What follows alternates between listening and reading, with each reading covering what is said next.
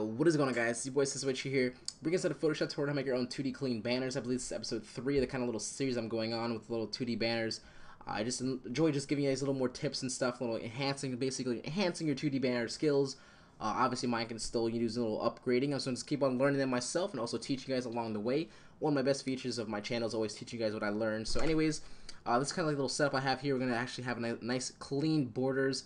I'm actually trying to do it a nice clean way if you don't actually do them without, lowering fills and, opacity. If you don't know the difference between them, you will after the end of this video. I'm going to show you how to pop out this little white text a little bit more with nice gradient, overlays and, drop shadows and all that cool stuff. And you also see in the background here, I have a nice pattern here. I'm actually going to give this away in my description below. Go ahead and download it right away. I actually made this little simple line pattern you can use. You also use any like Plexus images or whatever in Google, or try to find some cool stocks of using patterns. I enjoy using patterns.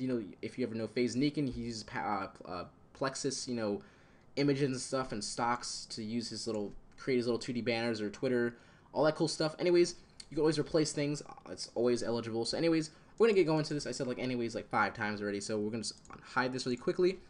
And we're going to use a nice dark orange. We're going to make a nice new layer above the backing of the color right here. We're going to use the brush and change our primary color to white. And if we hold Control and Alt, we're going to make a nice bigger. If you obviously holding Control and Alt and moving your mouse left or right actually makes the diameter bigger or smaller depending which way you go. I'm going to make it a nice diameter, nice big circle right here. We're going to make a nice one brush hit. Go to Filter, Noise, Add Noise, and change the noise amount to 3. What that does is give a nice little gradient, along with actually adding noise. So actually put a texture on the little white burst of whiteness here.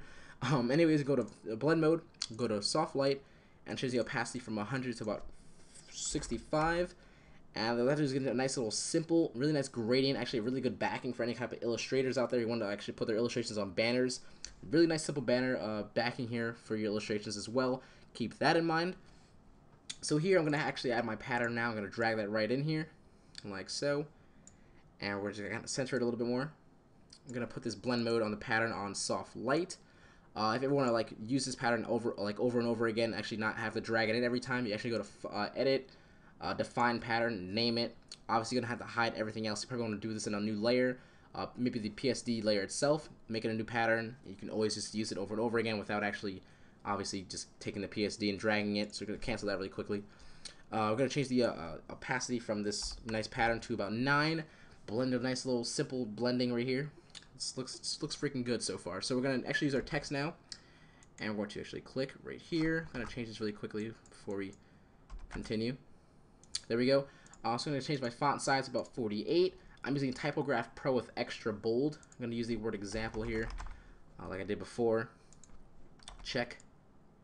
And I'm going to actually put this font in the description below if you guys don't have it. I'm pretty sure, I don't know if it's stock with all computers, but here we go. I'm going to actually hold and drag. I'm going to put something like kind of a description of what my channel, or obviously this is like a channel art or a social media art or whatever, kind of put this banner on.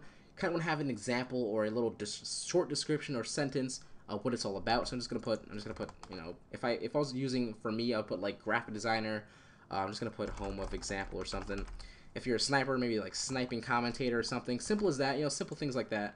Make this font size 11. I'm gonna change this from extra bold to semi bold. Actually not press OK. If we actually highlight everything that we have now, press Control T, this little table comes up. We actually change the spreading of the letters itself by just changing the VA, putting it a little more up, like so, maybe about 560, maybe even more, a little more. I guess that works. And like so, drag it up, and we have a simple example and home of example. Looks really good and clean so far. We're going to actually now just double click on this, and we're going to go to stroke. We're going to change the stroke size from 1, change this color to the darkest shade of, obviously I'm using orange. If you're using any other color, just change the darkest shade of the color, click on it, press OK, that's done. I'm going to go to drop shadow now. We're going to uncheck global light and go to distance and change this distance from about 2. Change your spread to about 6 and your size to about 8, I believe. And I'll give it a nice little, basically a nice orange outline pop to it. We're going to change the gradient overlay, put this on a nice simple black to white overlay. Change the opacity. And then maybe just change the drop shadow's opacity down a little bit as well. 35, I believe, and we're just gonna press OK. So that is kind of like pop out this little white text, just kind of like make it pop out a little bit more. We're gonna right click on examples. Just gonna go to right click, copy layer style and put it on the other text we have here. And there we go. So now we're going to actually finish it off with the border outlines, like I said before. So far it's looking really nice and clean. I'm just going to make a new layer really quickly and go to here. I'm going to actually bring my rulers out really quickly. If you don't have your rulers, you press Control R, bring them out. There'll be nice and cool numbers on the side and top. Just drag, not the whole thing. You can actually just drag the these little numbers right here. Just click somewhere along them. You can actually drag these little rulers. A ruler will pop up. See this nice little blue line. You can actually double click on it. Actually change the color of the line if you didn't know that. It's just how to use rulers. I'm pretty sure you guys all know how to use that by now. So anyways, we're going to use the pen tool. Make a cool border. Kind of like a... don't want to curve it. Cool border. I'll put this in the middle. And if we hold shift, the lines will be straight. And kind of like finish it off with the same exact thing on the other side. And on the new layer, I'm going to right click, fill path, drop down, black, press OK. And just delete the pattern just by right click, delete path. Zoom back in again.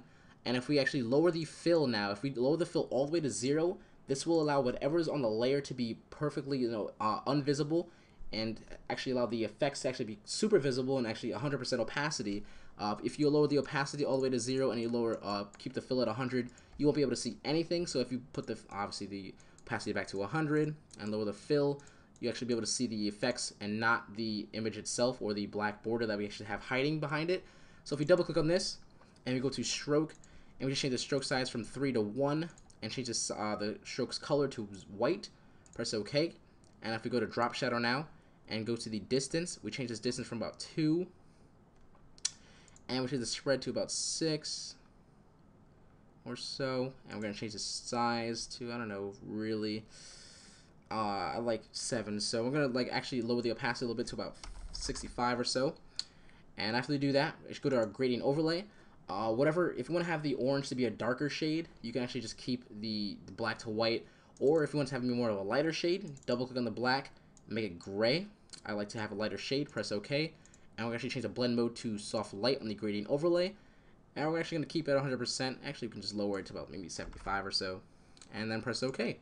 Actually, to go back, I can go back on it really quickly. To save this exact preset, if you go to Styles right here, go to New Style and save whatever you want to save it, press OK. And then once you press OK, it'll be actually saved. It'll be the last style you have in this little styles, like a little table right here, all these little cool presets. Make your own. It'll be the last one. Press OK again. So the next border you do, you can just simply just click the same exact style. I'm just gonna make another quick border. I'm not gonna make it the same thing here. I probably should when I'm doing it. I'm just gonna save time really quickly. Make a nice straight one. Right click, fill path, black, delete path, hide this. And we're just going to double click on this. And if we go to styles, like I said, the last one will be the newest one you made. The only difference we're going to have to do is we're going to change the gradient overlays angle and along with the drop shadow, because it's actually pointing up and down since the first one was pointing down. Go back to our gradient overlay, just basically change it all to negative 90. Go to drop shadow now and change this to negative 90 as well. And I'm actually make it the same thing as before. Make sure you uncheck use global light. Did I forget to say that?